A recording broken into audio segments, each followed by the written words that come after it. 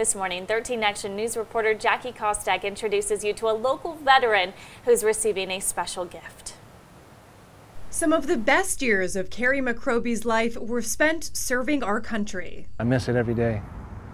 There's nothing like it. He served in the Army from 1995 to 2005, completing tours in post-9/11 Iraq and Afghanistan. He admits he struggled to find his way in the years since returning to civilian life. I no longer have a social life. I won't have any friends that I hold close and fear of losing them. I've gone to treatment.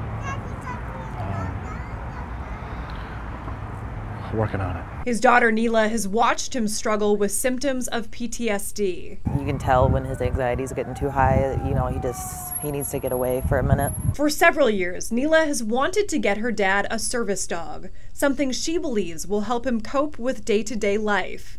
That's why she nominated him for our 13 Days and Nights of Giving. Hi, pretty. Enter Coco, a rescue dog trained by RWB Dog Tags, a local nonprofit that pairs wounded warriors with trained service dogs. Got a new friend for you, Kerry. Oh, wow. There you go. Say hi. Coco, say hi.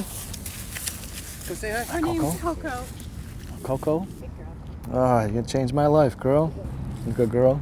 Mila Leonard has been training service dogs for veterans for a decade. The dogs are rescued, and she says many times the veterans are too. The big thing is that they have someone that gives them unconditional love, because when you're going through something and people don't get it, and not having someone get it is a real deal breaker, mentally. I'm gonna steal your mom's brush and brush her hair. You have a dog that's going to give you unconditional love, doesn't care what you're going through, and you know that something's living, waiting for you, that's expecting for you to come home or expecting you to wake up in the morning. For Kerry and Coco, it's an instant connection. I'm surprised, also gracious.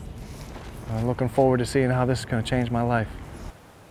And it definitely will change his life. Coco's a beautiful dog, and thank you to him for his service to our nation. Absolutely. Yeah, the recipients have been invited to an event in their honor hosted by the Vegas Golden Knights Foundation, where they'll receive their gifts. Yeah, Coco was an early surprise. 13 Days and Nights of Giving is sponsored by the Vegas Golden Knights Foundation, Subaru of Las Vegas, and America First Credit Union.